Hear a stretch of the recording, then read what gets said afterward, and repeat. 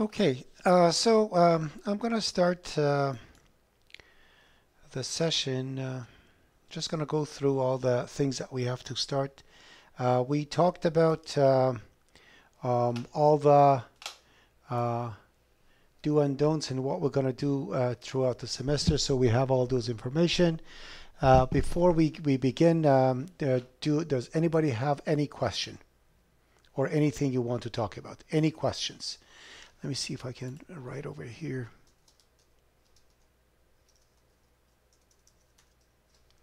So, any questions? Ali, go ahead.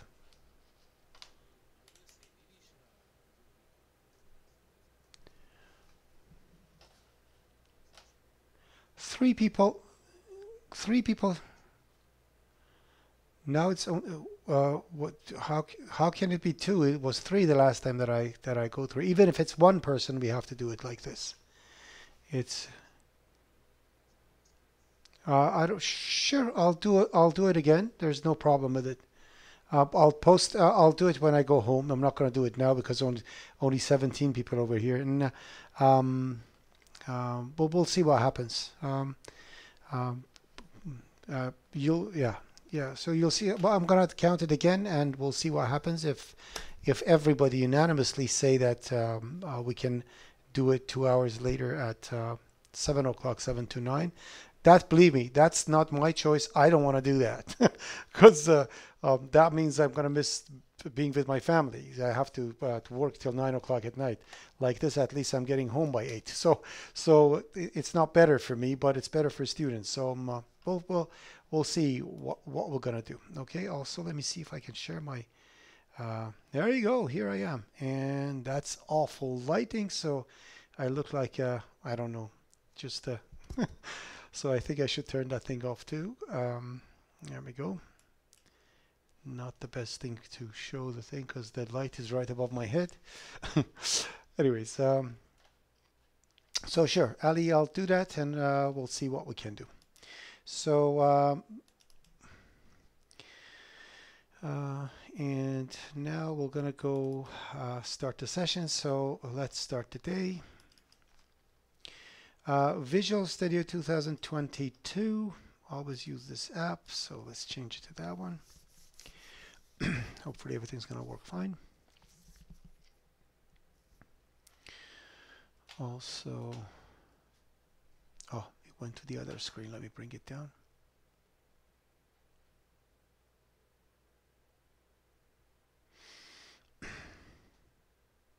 It's loading something. There we go.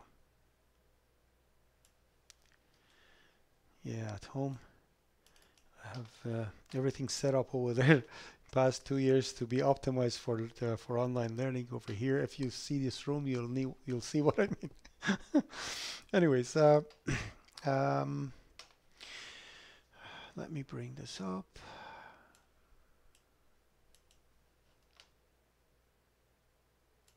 All right.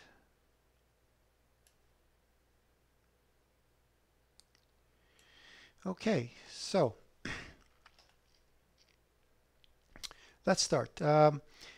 What I will do over here today is to go through concepts as quick as I can to be able to go through all the little things that we need to know about OOP345, about C++, um, to kind of be able to start the things that are important. These are the kind of fill in the blanks at the moment type of a thing. So when we are talking about the concept right now, it's going to be kind of a fit in the blank. We talked about object orientation. We talked about encapsulation, inheritance, and polymorphism to understand exactly how they work. We talked about modularity. I showed you the compiler and how the compiler works in a sequence of things.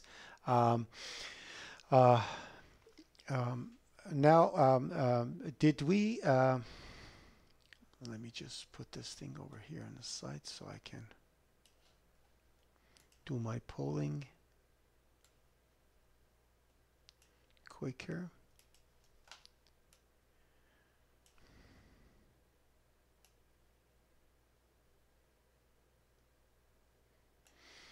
All right, so did we talk about linkage last time. Did we talk about linkage? All right, so let's, Lyndon says yes. All right. Um, um, I'll go through it anyway very quickly, and many people are saying no, so so I'm going to go through it anyway. So when we are talking about uh, a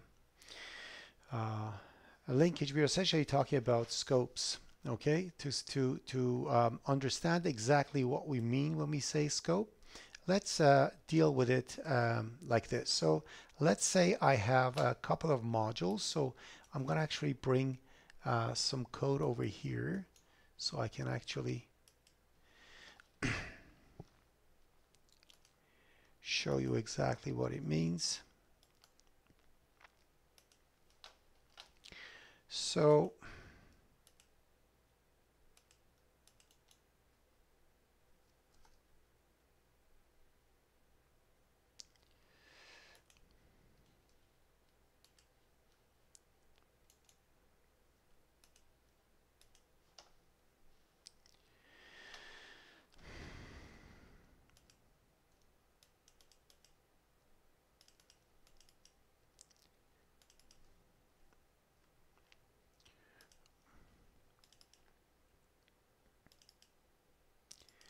all right.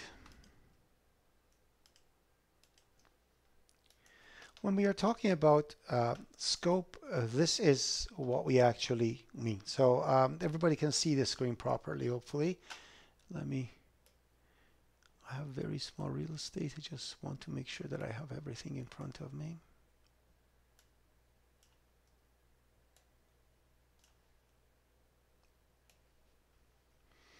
All right.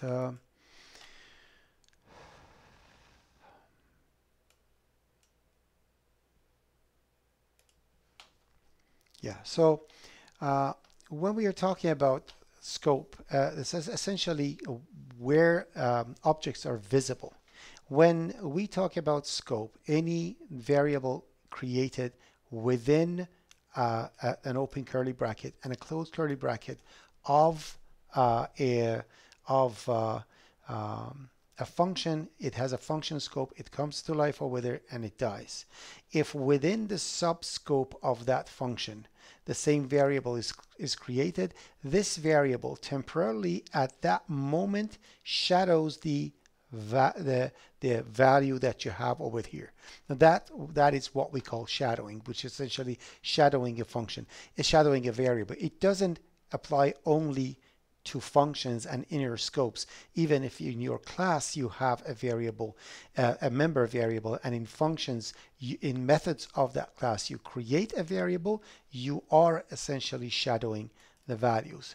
Looking at the module, every single member variable you create within a module, it's called a class scope. The class, essentially, a class scope variable is essentially, it could be named as a global variable for all the members of that class. So any member function of the class has access to that one, and that's why we call that a class scope. A global scope, a file scope is a variable that is identified within a translation unit. So essentially in one module, when you create a variable, in C language we used to call this global. That's not correct. These are just file scope variable, and they are identified and visible within the module of that scope. If you have a file scope variable and you want to make it accessible to all the modules of the system, essentially making it global, that's when you use extern. So essentially you create the variable inside variable, object, class, and instance, whatever that you create it is as a file scope variable. Then in the header file of that module, what you do is creating an extern with the exact same name and type, and it makes it global for any module, any other module that is including this header file. And this essentially becomes what we call an external linkage. So when we are talking about external linkage, is this one. You create something like this, and what you see is an external linkage. An internal linkage is the one that is like a file scope that is within the translation unit, and if you just create a variable within a scope, then there is no linkage whatsoever for that variable. Are we okay with this?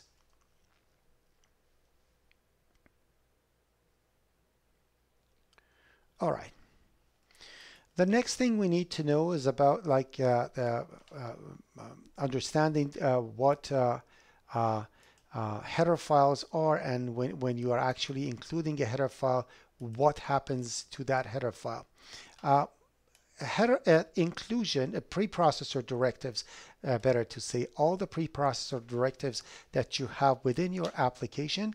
Preprocessor directives are nothing but commands to the compiler. So anything that you do within your compiler, let me just remove these. Anything you do within your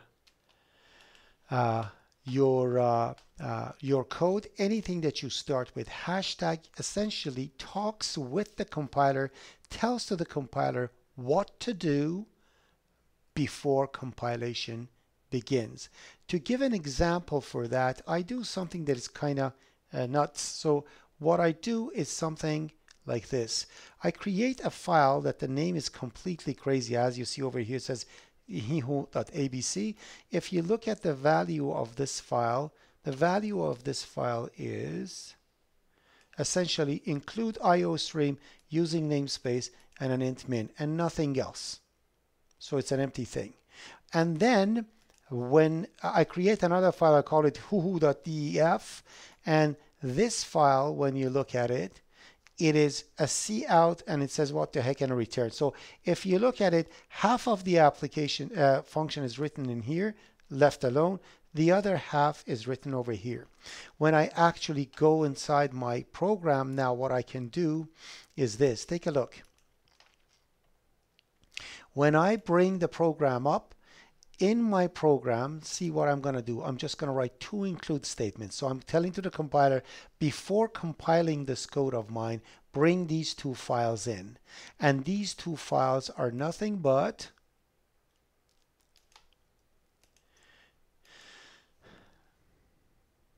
the beginning at the end of this function that I have written. And if you compile this code, you will see that everything works perfectly, although really it doesn't mean anything. It's just the two lines of include and bringing two pieces of function and kind of stitch it together. As you see, it actually executes what the heck. So what happens over here is that when this include happens, it gets the content of ABC and pastes it over here. So essentially it brings this one, and that include gets executed by the compiler doing this. And the second include gets these values, and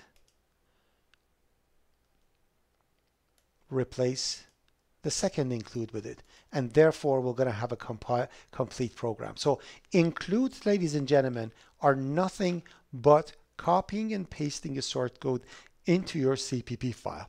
Remember that. This is a very important thing to know. Are we okay with this?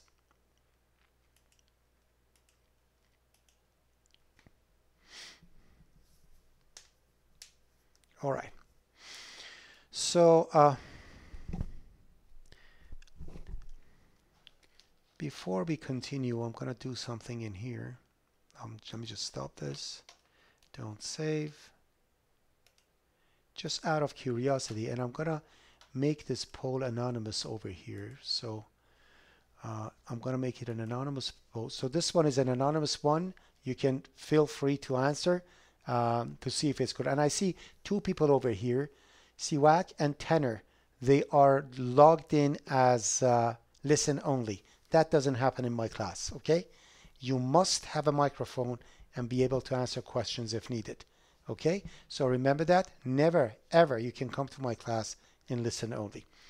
That's number one. Number two, just out of curiosity, and this is an anonymous poll, I just want to know for people who are actually coming to class. I want to know, Seaback is gone. Let him come back in.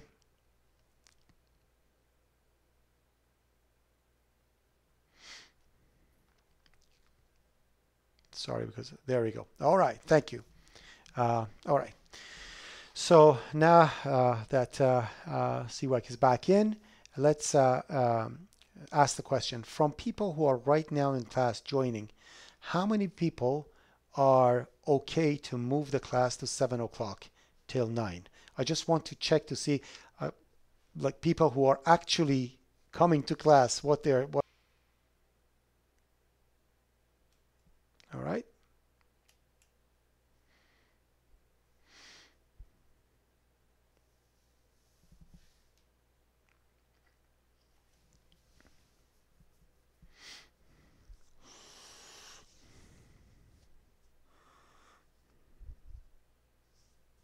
All right, so 6 people are not still answering the poll. So the question is, would you like the class to be moved to 7 to 9 on Mondays so I can do this from home with better equipment?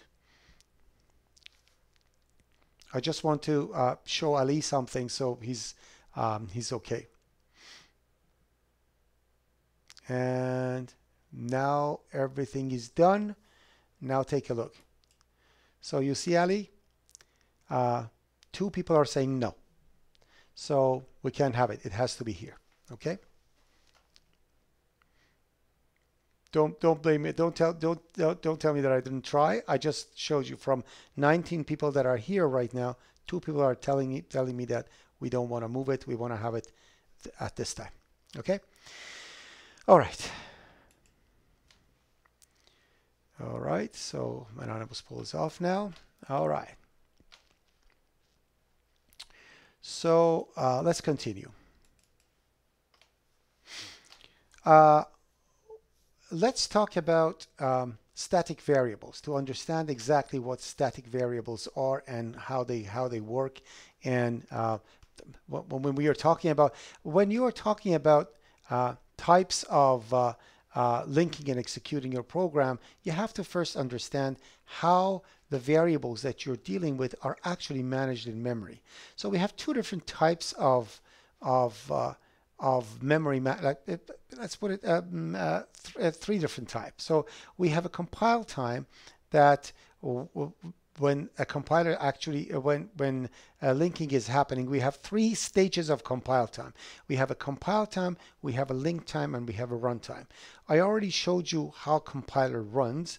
Let me just bring the image up one more time so we can kind of see it when I'm talking about it.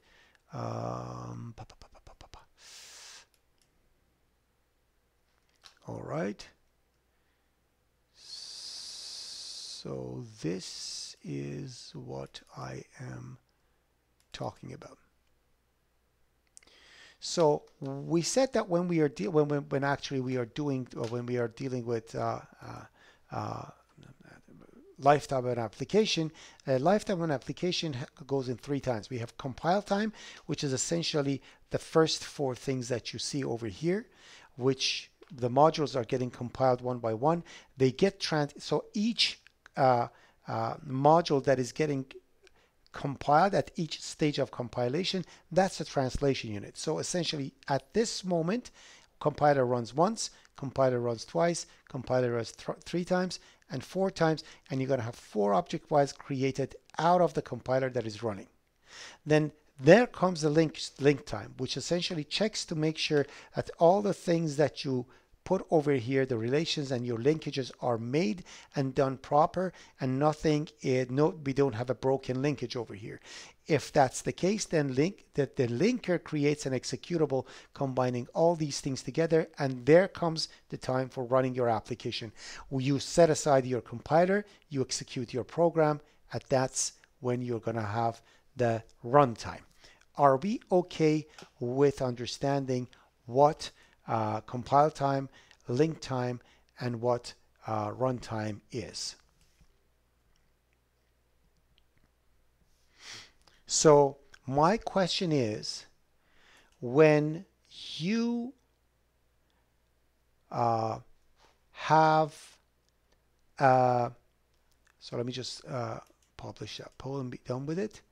So my question is, when you create a class called employee and you misspell it when you are instantiating, so, or let's say you have integer, you want to create a variable integer, you write the integer with a capital I instead of a lowercase I. If that's the case, which stage of programming you got to get an error?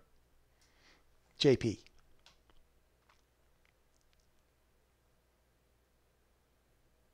So when you want to create an integer, instead of writing lowercase I N T, you write capital I N T I instead of lowercase.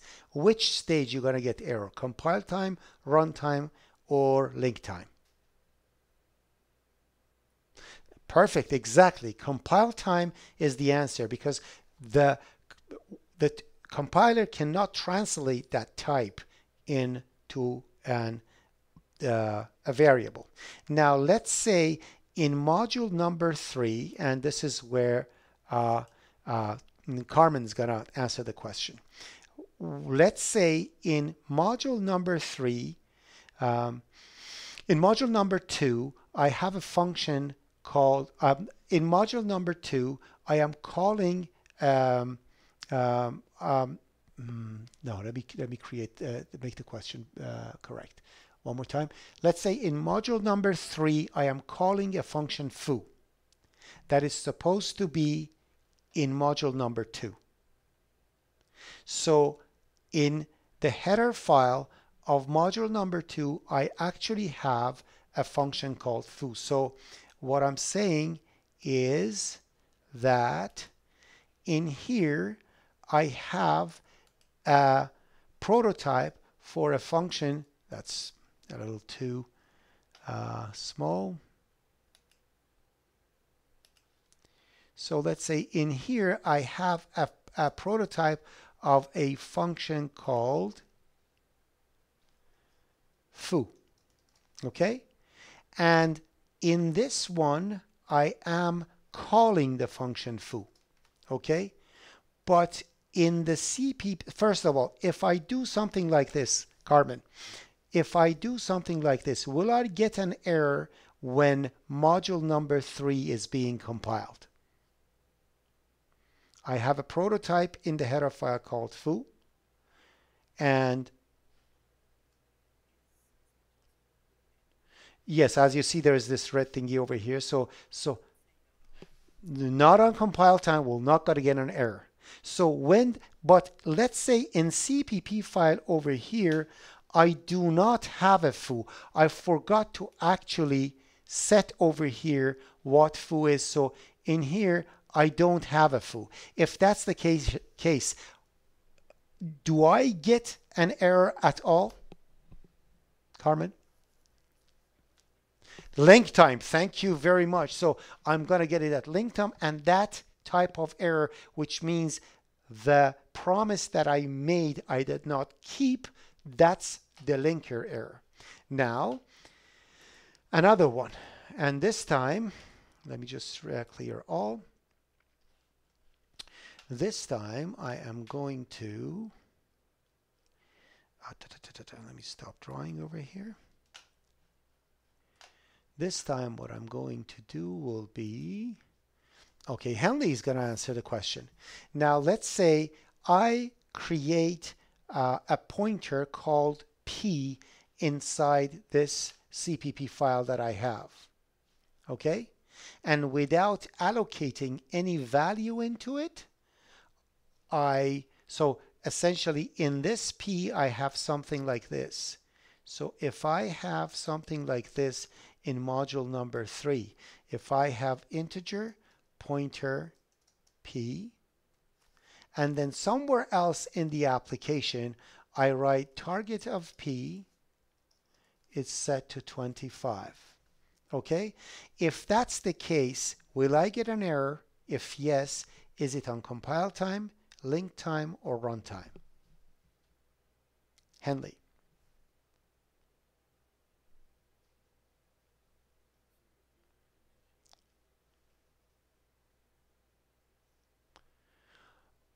No. So I create a pointer called P without allocating any memory.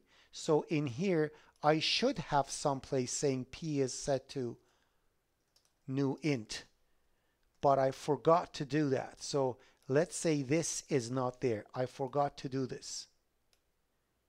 And then I say target of P is 25. Which stage? First, will I get an error? Secondly, which stage? Compile time, link time, or runtime? And if you don't want to answer, you can say pass. Remember that.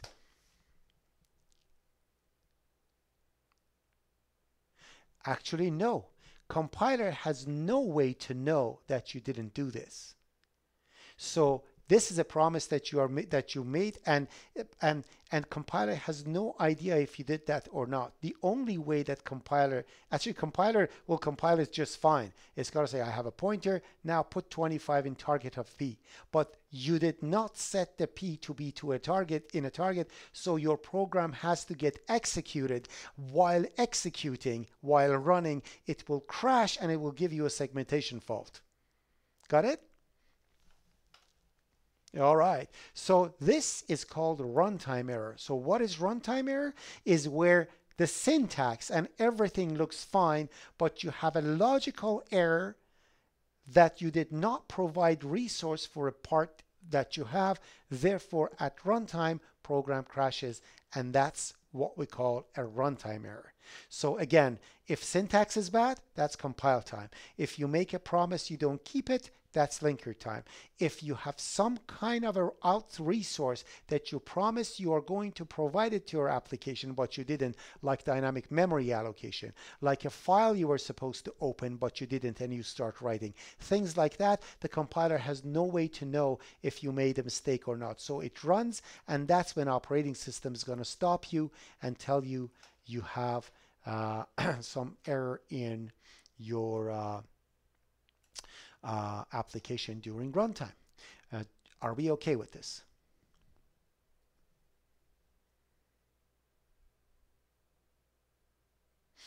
All right. So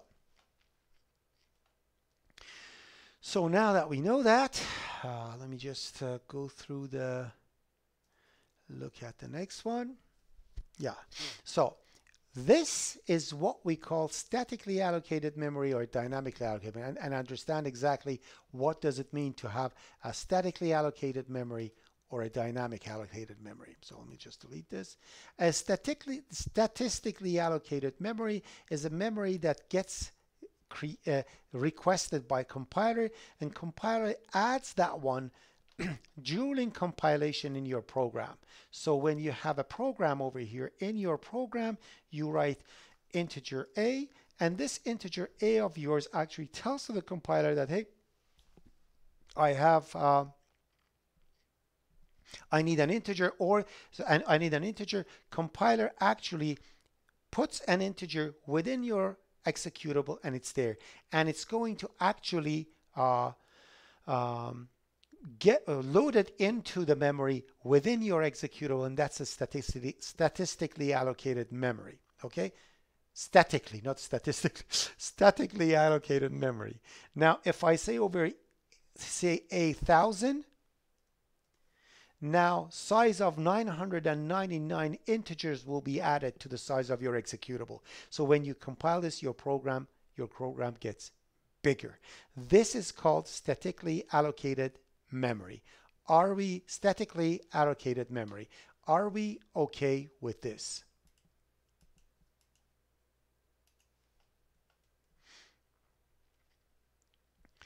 Another choice for this is to actually allocate the memory dynamically. So which means, so statically, I cannot mention it. So for some reason, my tongue is getting numb over here. So statically allocated memory is something that if you do something wrong with it, you're going to get a compile time error. But if I say over here integer pointer a, and I say a is set to new int 1000, then the size of my application will not change at all. This application will remain with the same size, and during the execution it's going to request 1000 integers from memory to be actually assigned to be occupied, and the address will be put in A. And therefore, if anything goes wrong with this, it's going to happen at runtime. Are we okay with this?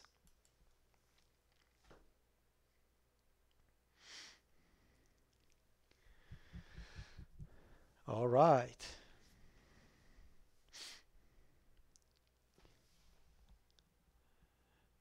Azusa, are you with me?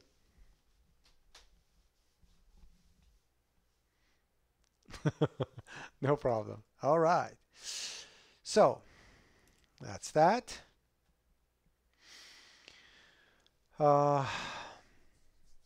When dealing about memory, you have three different types of segment that you have. So you have a code segment, you have data segments, you have stack segments, and you have heap segment. Okay. So when we are talking about code segment and data segment, these are the code segment is the memory in which the instructions of your application will go into. So when you look at, if you look at the memory when your executable go in there, these instructions that you see that is translated into computer language resides somewhere in memory. This code is the one that actually sits in code segment.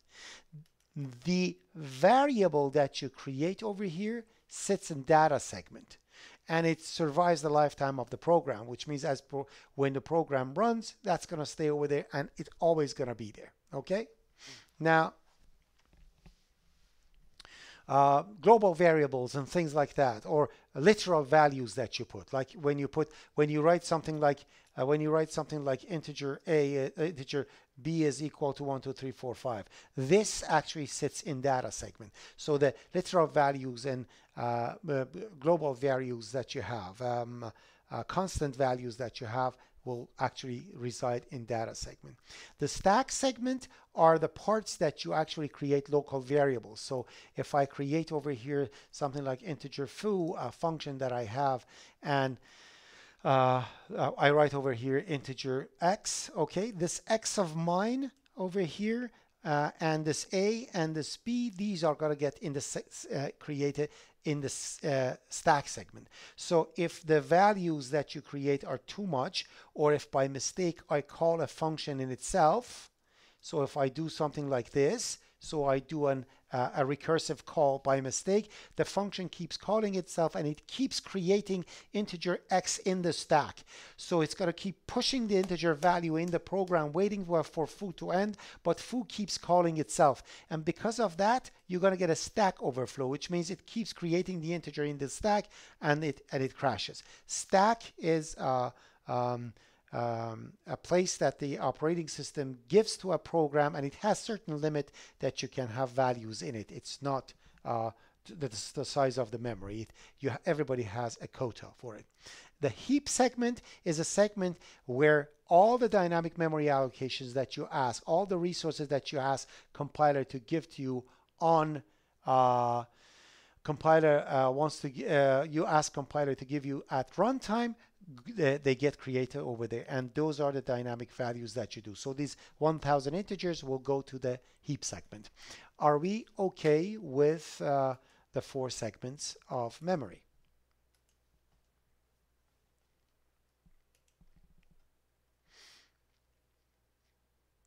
All right.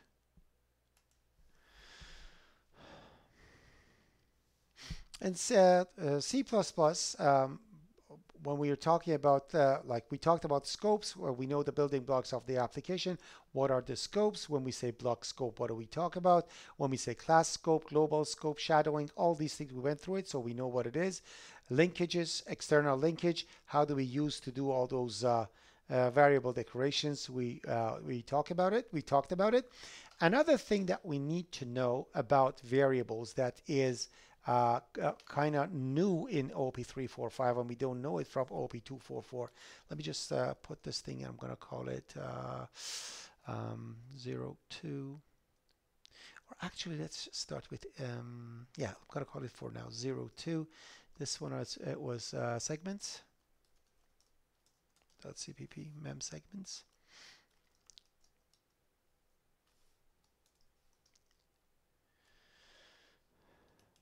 All right. All right. So another thing that you need to know is a type of variable that we call it internal linkage. Like you can create a variable that this variable remains in memory while your program runs. So we know that we have global variables. And a global variable is a variable that is accessible everywhere. So the lifetime of a global variable is essentially the time is the time that your program is running in memory. When your program ends, the global variables die. Are we okay with this? So we know the lifetime of a global variable is that.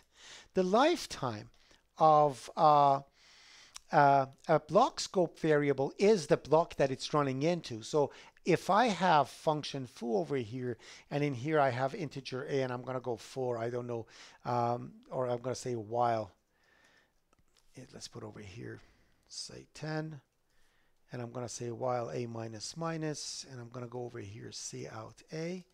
And when I write this program, this integer a exists only when foo is in action. So if I call foo over here, a comes to being when foo is executing, and as soon as the scope of a foo is over, a dies. So essentially a lives right after line 4 and dies right before line 6.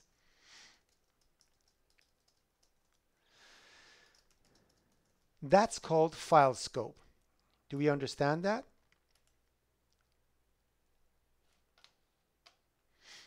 But you can create a specific type of variable that is very useful, that remains alive. It gets created the very first time its block is executed. So it's essentially, it gets created when your program runs. Nishit and Henley, I don't get response from you, but make sure that you're with me. Okay? So, yes. A is block scope. Did I say file scope? My apologies. My apologies. So it's a block scope. My apologies. So yeah. So we have another type of variable that when you create this type of variable, actually, let me just set this, change this thing to a comma or a space. And in here, I'm going to go see out handle. I don't want to be too long. So in here, I create a variable integer a, okay, and I'm going to initialize it to 1. Now in here, I'm going to say a++, and I'm going to say see out a. And I'm going to put a space. So if I run this if I actually, and this is for, right? So if in here, if I say for integer I, set to 0, I less than 10, and I++, and in here, I call the function fa. Every single time fa is created, foo, we know what happens. A gets created, it's decreased, comes out, a dies. For fa, when a gets created, it will be initialized to 1 every single time. 1 will be added to it, and therefore the output's going to be 2, and it's going to print 2 10 times, and then it's going to go to new line. So if I run the program, this is what's going to happen.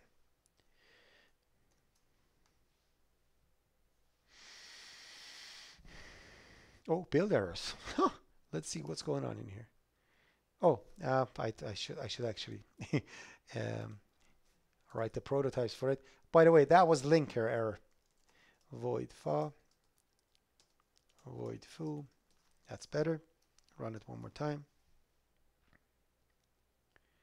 Okay, so as you see, the other one goes 987, goes up to 0 and stops, and this one simply prints 2. Why? Because every single time A is created, initialized to 1, and it's added by 1, and it's printed, and it keeps going like that.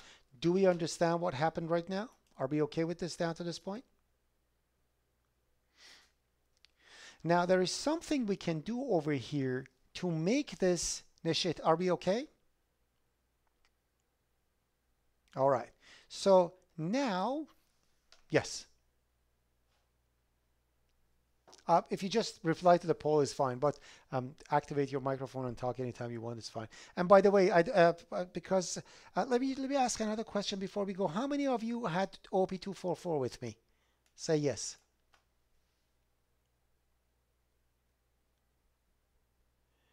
Okay, for those who did not have, and most of you did not. Pooh, interesting. So what I want to tell you is that when you have a question, you activate your microphone and you talk, okay? Don't raise hand or type something in a message. I do not have anything. So this is what I have in here. Take a look. I don't even see these public chats. So if you ask the question or said something over there, I don't see it, okay? And I only have over here 2 monitors, so I can't see exactly what's happening. So please, if you want to say something, activate your microphone and talk. Do not put anything in public chat. And I just see somebody else put something over there, and that's 11. I have no idea what it is. Let me just see what people are saying over here. Oh. Party chat. Yeah, Carmen. Oh, so these are all my polls, and some people say, can you repeat that you lagged a little bit? Oh, so those things. So if you do that, please, if you don't hear me, don't say that. And lagging, later on you can listen to the audio, the lecture, because I'm recording it. If anything lags, it's going to lag in the recording of Big Blue Button 2, but the local recording will be fine. And just activate your microphone. Say sorry, I didn't hear you. Please repeat. Okay? Let's do that, please. Are we okay with this? Let me bring it back up over here. So I'm going to actually make something at home so I can bring a dual monitor thing over here and carry it and put it so I can have 3 monitors. Yes.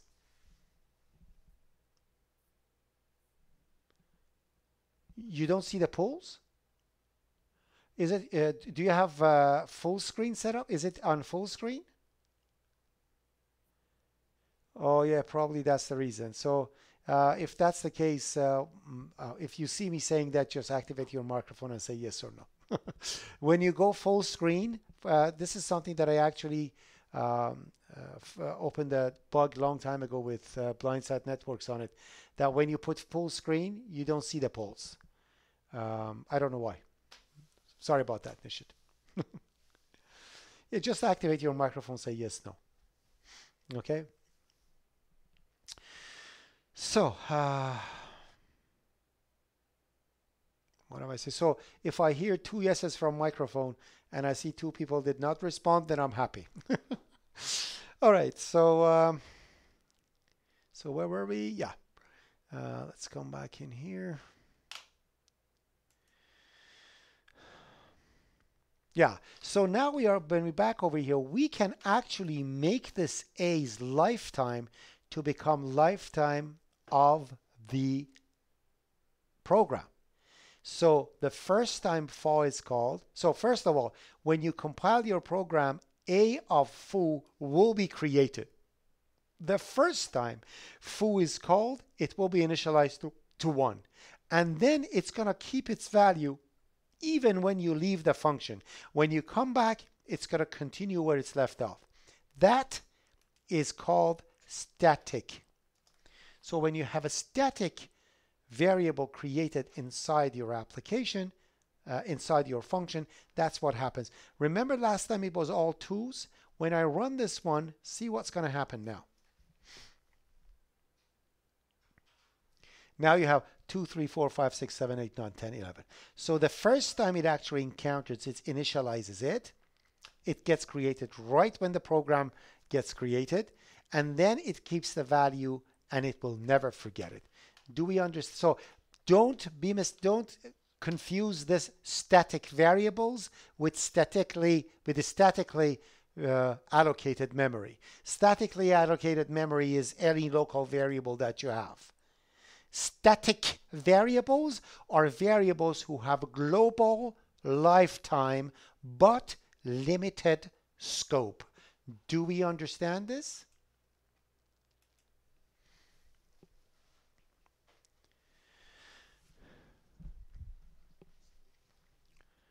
A static variable is that the scope is far. You cannot see that A anywhere other than far. Are we okay with that, Ali? So it's this A is only visible inside far. It has nothing to do with the other A. And you cannot access it outside of far. But its lifetime is the lifetime of a global variable, which means it stays alive. Although not visible, it is always alive. Never dies. It's useful in many scenarios that I cannot tell you right now because we don't know those things. Like in recursion, it's a beautiful thing to use, but we're not going to talk about it now. Okay? Static, yeah. So are we okay, Ali, with this? Yeah. Go, Manoj. Pardon me?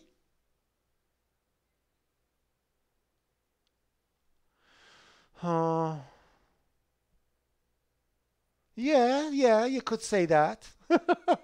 It's a little confusing for somebody who doesn't know what you're talking about. But yeah, you're absolutely right. Uh, so I said everybody's okay. Lumia said no. Lumia, are you okay? Do we have do you have a question?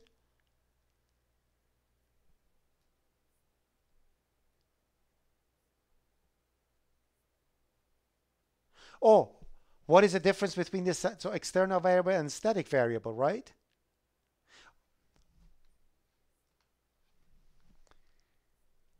You don't think. You're absolutely right. An external, when you make, so you create a file scope variable, okay? Then you make it extern in the header file. You make the file scope variable global, okay? With a static, you go inside the local scope. It's not global at all. Oh, so let's put it this way. So I'm going to call this one S now. So the variable S in here is only visible in function file. No one ever can have access to that S. It is only accessible here, but it never dies. Got it? Perfect. All right, thank you. I like it. I like it. Actually, the class is going well. I'm happy. Okay, although short. So I'll try to actually make something at home. Later on, I'm gonna send this picture to you, so we're gonna laugh at a little. That's called problem solving. I have something in my mind. It needs a little bit of carpentry, but I'm gonna do it, and I'm gonna show you what I'm gonna create, so I can actually have a good thing going in here. So you'll see that soon. Anyways. So the next thing we're talking, so it's static thingy when it comes in C language, that's the extent of static variables. But in C++, static goes much further. So let's see where can we end up with this thing. So I'm going to call this one 03 static variables. A static variable, that's a static variable. In a class, story becomes different. So if we have a static member variable, then the meaning becomes a bit different. So let's say over here I have a class. I'm going to call that class a container. So this class container of mine has an integer m data. Okay. And in here I'm going to create an integer. I'm going to call it count. Okay. Or CNT. Okay. And in here I'm going to make this static. Okay. Now in here I'm going to say public. In here I'm going to say void container. And in here I'm going to say mdat int data set to 1, let's say, and I'm going to set mdata to data, and I'm wondering why I'm getting an error in here. Because I said void. Can you believe it? I've been off for 2 months. I forgot C++. My apologies. That's a destructive. Anyway, so I have that container that sets the data, and in here I'm going to display the value of that one.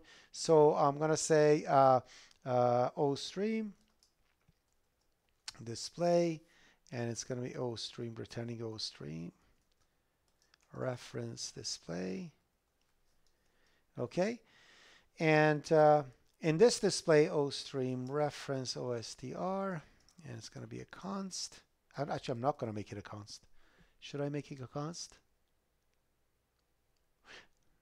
I'm not going to make it a const.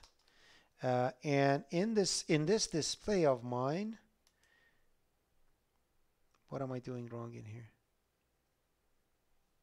Has no member display. I am creating the display. Oh. My apologies. Sorry. It takes a while for me to go back to what I want. Anyway, so display. Now in here, I'm going to say OSTR, and I'm going to show the data, and I'm going to put a space over here, and I'm going to put something like, and I'm going to show MCNT. And I'm going to tell you exactly what that CNT is and how a static thing is going to work for a class. So take a look, and obviously I'm going to over here return OSTR. We know that, there's no question about that. Okay, so now take a look at this. In here, that CNT is a static variable. When it's a static variable, we know it's going to have lifetime. It's going to get created when the program is getting created, and the lifetime of it will be lifetime of the program. But isn't each member variable created with every single instance of the class? So when I create a container, doesn't that create that thing? Will that one create mdata too? So if I have 5 containers, I'm going to have 5 mdatas. Is that correct assumption?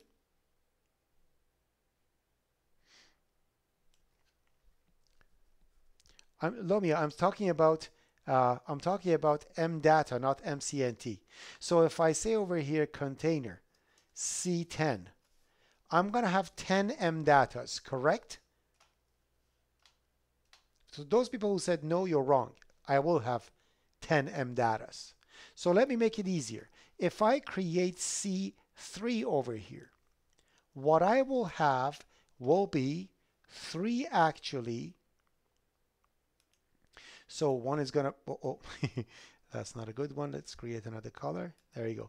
So this is going to be 1 instance of container. This is going to be 2nd instance of container. This is going to be the 3rd instance of container. So I create 3 containers. And in each one of these things, I'm going to have an mdata. So that's 1 mdata, that's 2 mdatas, and this is 3 mdatas. So it gets created.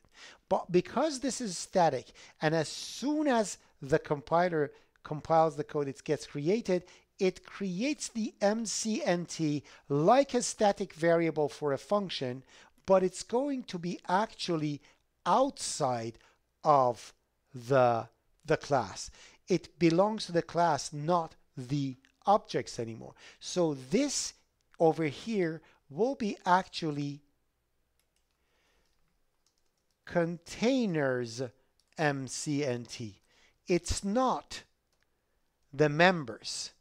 So when you look at your code in here, when you say C0 dot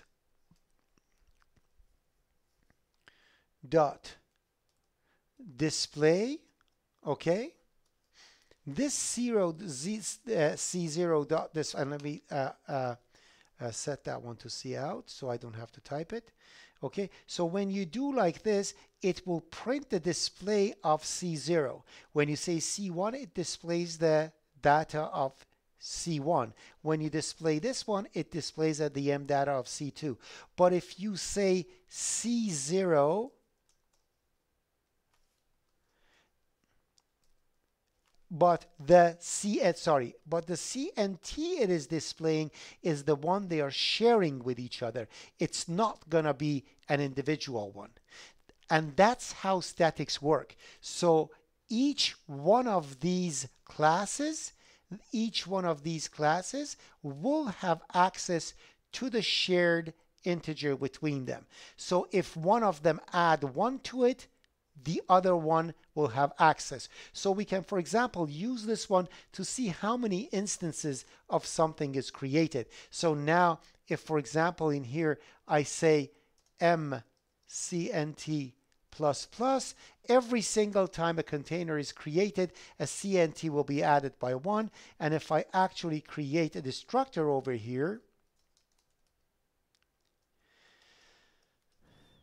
I can actually say mcnt minus minus. The only question comes up over here is that if it is shared, it is one variable shared between all instances of the class, then who is going to initialize it? Can I initialize it in a constructor? The answer is no, because you don't know which one is doing it. That's why you don't know which one is responsible for it, which constructor is going to get called. Because of that, what you need to do for a static variable is to actually initialize it outside of the class. So essentially you have to say integer container mcnt and then set it to 0. So this mcnt essentially gets initialized only once outside of the container and is shared statically between those things one by one. So when I do that, if I do it like this, then it's gonna let me just set it like this. So I'm gonna assign it to, let's say, 10, 20, and 30. Okay, so it's gonna be assigned like that. And I'm going to say c0.display. And if I run this program right now, you will see that it's going to actually show 3. And if I create another one right after over here, if I say over here container pointer p set to, I'm just going to do it like this. Now I'm going to say p is set to new container. In here I'm going to put 40. Now if I say p display, you will see that now it's going to be 5 of them. 4 of them, as you see. And if I delete it, if I say delete p over here and go c1 dot display, you will see that it goes back to 3 because the destructor of that container that is dynamically created will actually reduce it by 1. So if you look at different languages, as you see, it's now 3. If you look at different languages, in some languages, they actually call the static variable a shared variable because it's shared between all instances of a class, but that's exactly what it is. Do we understand what a static member variable is now?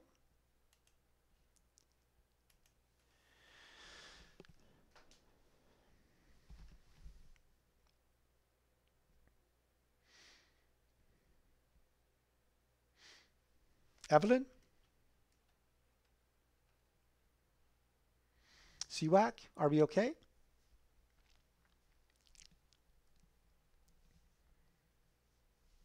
All right. If you don't have the, if you don't see the poll, just activate your microphone and say yes. All right. All right. So that's about static member variables. And also, we could have static uh, member functions. That's the next thing that I want to talk about. So I'm going to come over here, put 04, static member variable, static member variables, .cpp. Clean this up.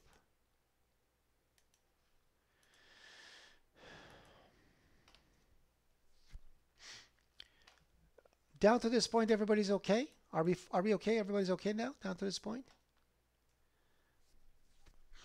All right. So let me see what I have in my cheat sheet so I can actually bring it over here. Yeah, I do have something. Let me just bring this one in. Go ahead, Ali.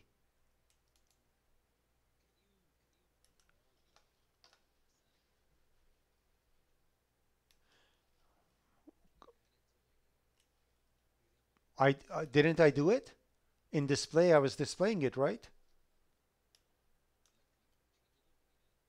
Yeah, well, of course I did. Here we go. I'm adding in the constructor. You can do everything with it. Of course, if it's a constant static integer, you can't, which I don't understand why you want to do that, but sure, right? But of course you can. All right. Now your question is gonna actually make sense when we go to static methods. So can somebody tell me what a static method is? Well, sorry, can somebody tell me what a method is? When I say method, what do I mean?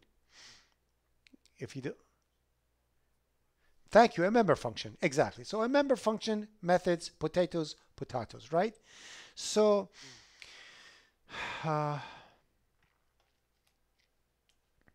say in here,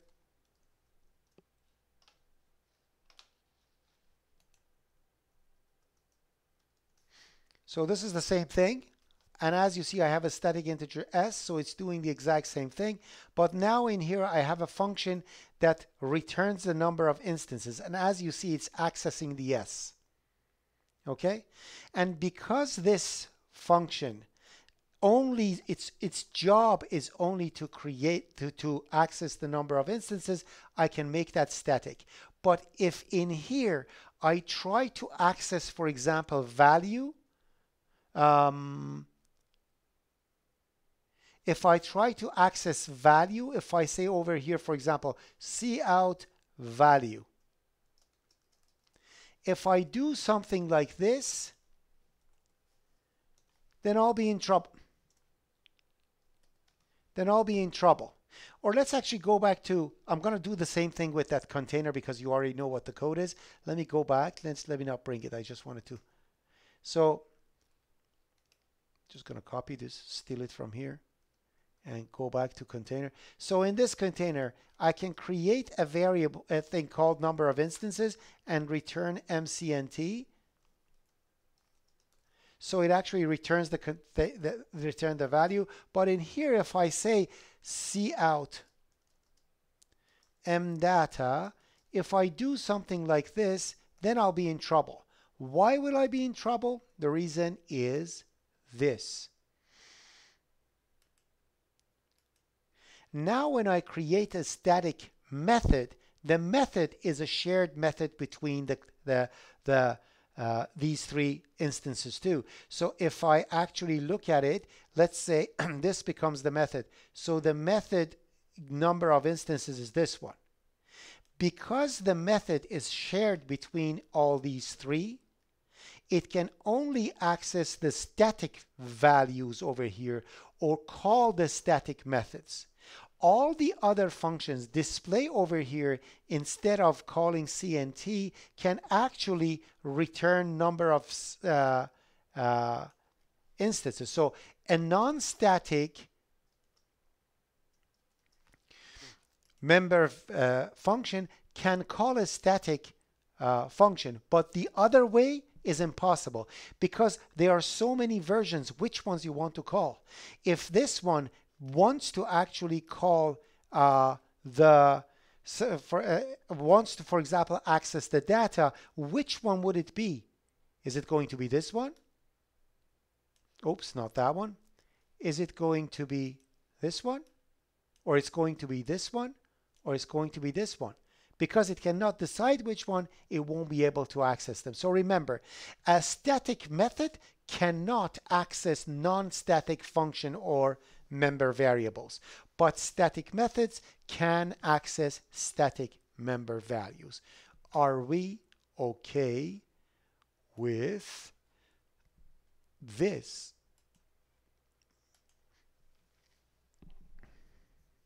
All right. Good. So we are going, so it's not accessible, so I'm going to just comment it over here and say can only access the static members. Now member function, member variable, it doesn't make any difference, but they have to be static. Now, usually when these type of things, like why even we need to do something like that, why do I even care to create a static method? Usually when you create a class that its job is to provide functionality only, like you want to create a and also just for you to tell you, you can actually do something like this. So you can actually go cout C2. Instead of C2, you can say cout container number of instances. You can actually do that.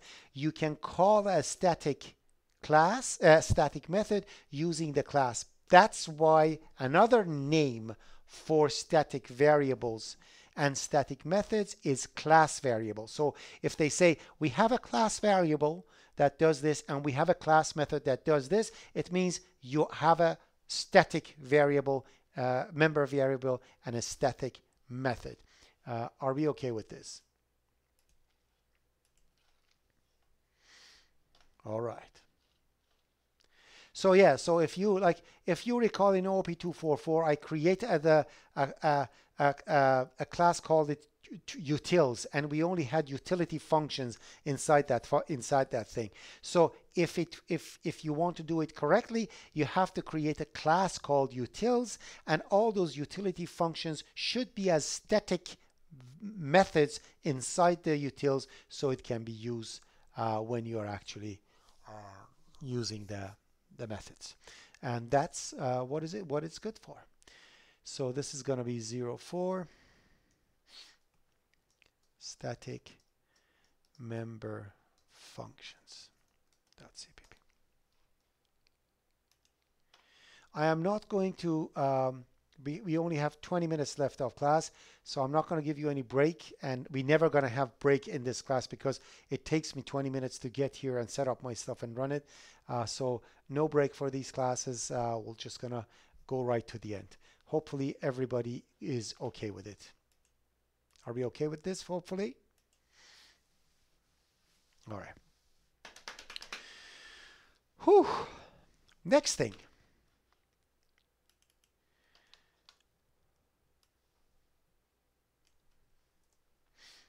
What I'm about to tell you right now is not actually a C++ thing. It's a C thing, but you never knew it existed. So this is what I want to talk about. And also, let me just do something in here before we continue, because this is a new install, and it's using tab character, and I hate that. And please, everybody, please see what I'm doing, and always do that with your Visual Studio. So go to Tools, go to Options, go to Text Editor. In there, go to All Languages. Click on Tabs. Make sure you have a smart indenting. Tab size 3, indent size 3, and always insert spaces. Okay, do not have keep tabs, because when you get your source code from one platform to another, the size of tabs go different, so your indentation and your clean code goes bananas. So remember, set the indenting to smart, tab size to 3 or 2 even, indent size to 3, and insert spaces, do not keep tabs. So I'm going to click on OK. So this is not good. There are not going to be any more tabs in this thing. Everything's going to be spaces. So the next thing I wanted to tell you is this. When you write an application, so when you have a command line in here, so command. So let me see, where am I right now? I think I have to change this because it's a open in file folder. And holy schmoly, it's a big path. Copy. So let me CD to where I'm working right now. So I'm going to go, I think I'm in drive D, so I'm going to go D and CD, and I'm going to put that. And hopefully I don't have any spaces in here. Let's see if it works. Yeah. So this is, so this is where I am in right now. Okay. So if I want to see all, so you understand, let me just make this a little bigger. Properties and font, let's make it 20 is good. Okay, so when you say dir, you understand that dir is a program someone wrote. Do we understand this? Dir is a program we are running. Are we okay with this? Now, my question is that when it says dir, if I want to give information to dir, dir doesn't ask me to enter information to get it from me. What dir does is receiving Xiaofan and Carmen. Are we good?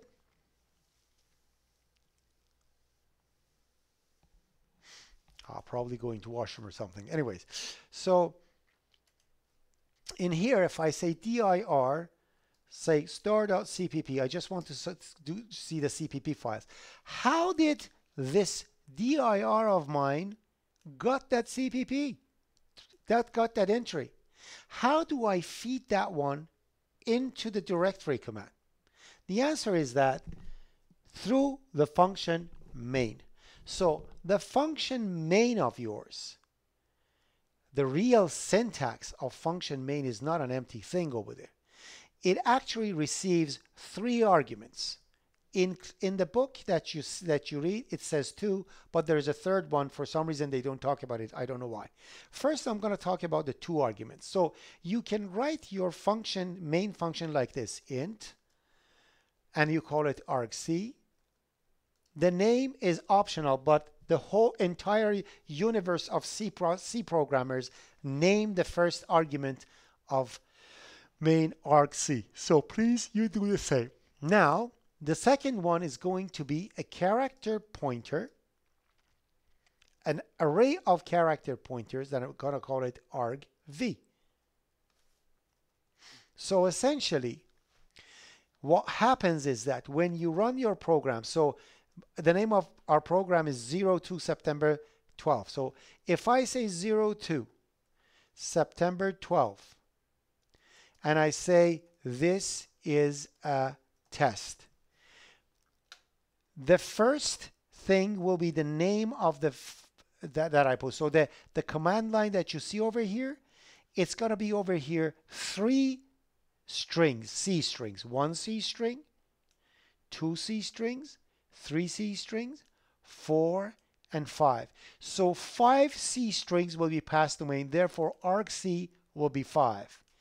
And these array of character pointers will point to 1, 2, 3, 4, and 5 strings. So in here, I can literally say integer I, 4, integer I, set to 0, I less than argc, and I++. I can simply say cout argvi, and one by one, what I have in there will be printed. So if I run this program now, what you're going to see is only one thing because there is no argument. So what it's going to print is going to be only one thing. Give it a second to come up. So it's only one thing, and it's the name of the executable. Do you see that? But if I actually get out of this thing, go to the command line. And in this, not this one, go to the command line. And go to the debug directory. So I think it's actually called x64. So if I go cd x64, right? Yeah, x64, because I'm doing a 64-bit. If it was x86, it would give you a debug directory, but I'm going to go to that one. In here, oh, I don't have it here. Do I have a debug directory that I'm missing? Yes, I do. Sorry. I'll go to debug directory. And in that debug directory, I have the executable file. So now in here, if I say 02-September 12 and I hit enter, it only gives me that one. But if I do that and say this is a test, good people of OOP345, and I hit enter, as you see, the first one will be the function. So if I make it bigger so you can actually see, let me run it one more time. The first one will be the name. Then it's going to be this is a test, and it keeps going. Every single token that you pass to it will be passed to the function like that. Are we okay with this? So now you can actually write, but these are all strings. So if you get numbers and you want to convert them, you have to convert them to integers yourself. There is no way you can't get anything but strings, and that's all you have. Okay? And the third one that you're receiving over in here, and for some reason no one ever talks about, is the environment. So character pointer env. So this env is a null terminated array of character pointers, which means that env of yours looks like something like this. So if this is the env array, so if this is the env array, that points to an array of character pointers.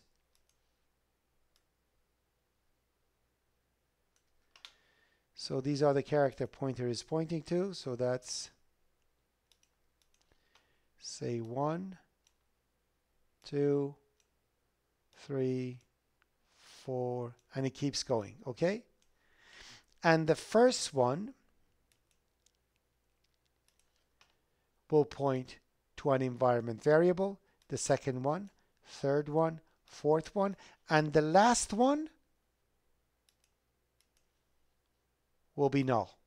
That's why I said it's a null terminated pointer of arrays, pointer of character pointers.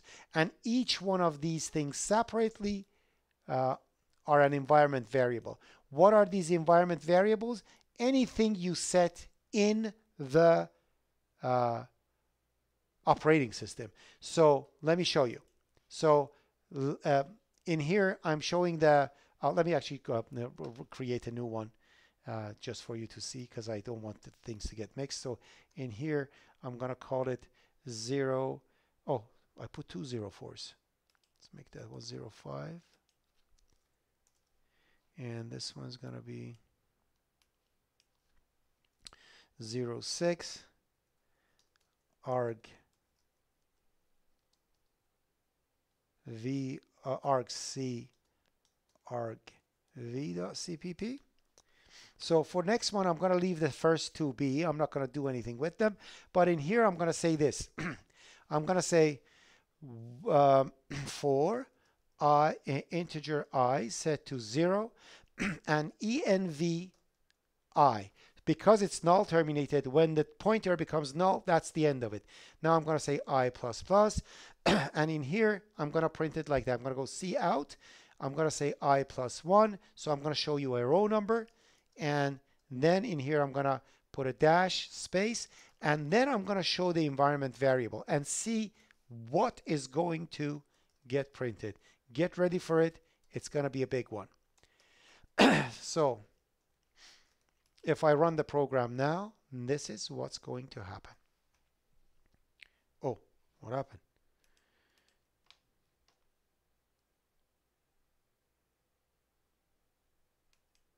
Oh, I'm running the wrong thing. Sorry, copy. I have to bring the old one up. Put the old one over here. Take this one over here. Put that one over here. Save it, get out. Sorry, I ran the old one, renamed the wrong one. So now if I do it, this is what's going to happen. So I have total of 55 different environment variables, and take a look at them. Okay, so all user profile is C column / program data. App data is user for that data point roaming. And it keeps going like that. So for example, you want to know what is the path set up to? That's the path. Take a look. You see that? And you thought that your operating system is Windows 10 and 11. Think again. It's actually Windows NT. If you're old as me, you know what Windows NT is. All right. OneDrive consumer. Who's OneDrive? Where is the OneDrive path? What is the number of processors? So I have 8 CPUs on this machine. What is the anything? What is the name of the user? So let's see what is the username in here. RSTU. There you go. Username is Farda. Okay, you see that? And that's my user profile. So all the things that in your application, in your operating system is set, you can actually find out in here. And that's what we call the EMV, the third one. Are we okay with this part?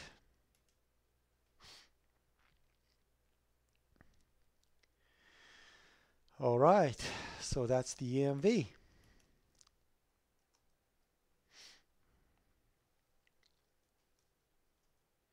ENV. How do I go ENV? 07 ENV. Third main argument. .cpp. And save. All right. So let's see what else we need to talk about today. Whew.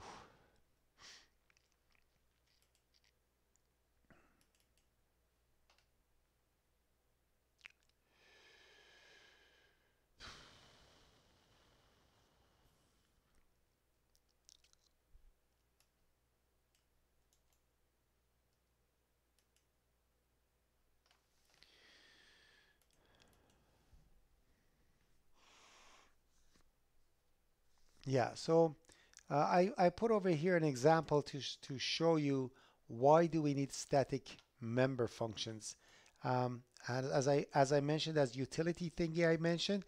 So take a look at this name. So I have a name over here, and I am doing a dynamic memory allocation for the name for the class name, and it has allocopy. Do you remember allocopy from last semester that I had in all the OOP345 stuff?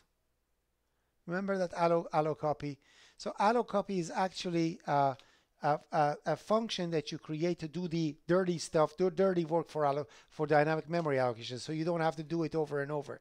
So so whenever I want to do allocation for this thing, I'll get the what shall we call it? The source that I want to copy. I delete the value of the data. I do a string link with the source, and I allocate the memory, put it in the data, and send it out. And this static function of mine puts it back in a reference of a character pointer. So this function of mine has nothing to do with name. It's a utility function that is overall used by name to do whatever it wants to be done, what it wants to do. So I don't have to make this thing as a member function that belongs to the instances of name. allocation and copying is something that belongs to the class. It's a utility function. Therefore, the syntax becomes like that. What is this name? Don't give it display. That's mdata, not name. So it makes sense, the functionalities that are used as utility and they don't represent a name. Like if I say, oh, what do you think a name should have? Somebody says allocopy. No, allocopy has nothing to do with a name. A name has its own features in object orientation. Those are the utility files you are doing to make the engine work. And for things like that, it's always better to use a static member function. Are we okay with this?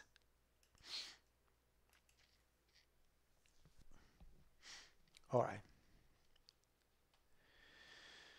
So let's put that one over here. So I'm gonna, where's my mouse? Okay, so in here I'm gonna say y 08 y static member functions.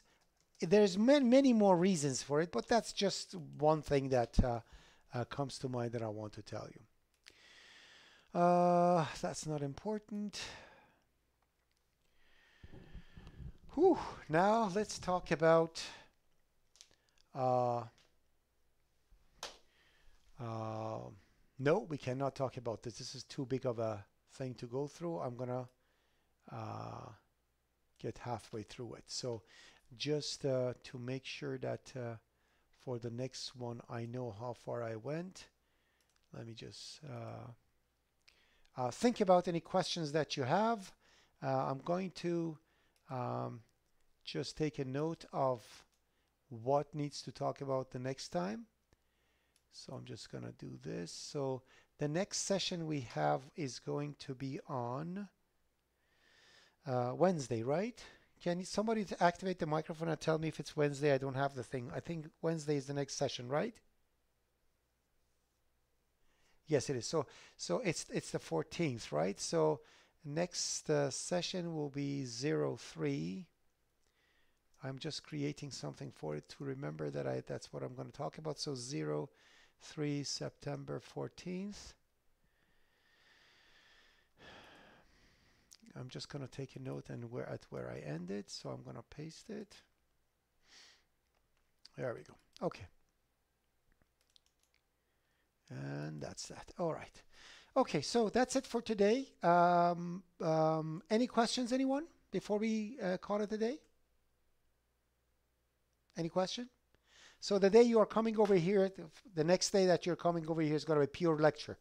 We're just going to go through lecture. So although it's a lab, it's going to be a lecture. Okay. If you have any problem with your lab, talk to me on Microsoft Teams and ask questions over there. Are we okay with that? Or do we understand this? Yes.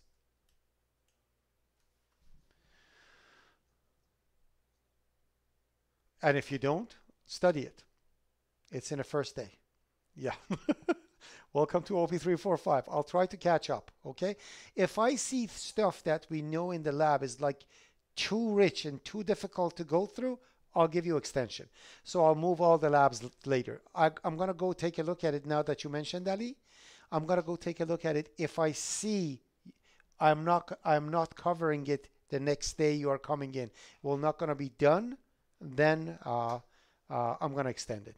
Be okay with that? All right.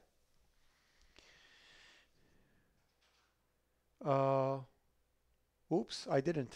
Anyways, the local is doing, so I'm going to put it on YouTube. Remind me next time, people, okay?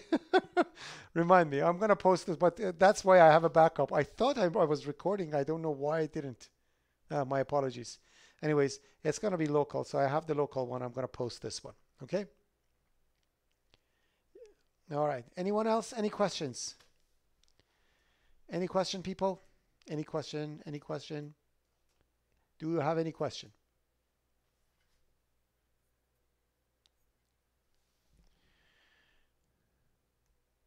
The next day you are coming in? Not tonight. There is no. What? Did I? Is it somewhere in the curriculum that says that we have a quiz on Monday? Okay, where does it say that? I know. Do you know where so I can go remove it?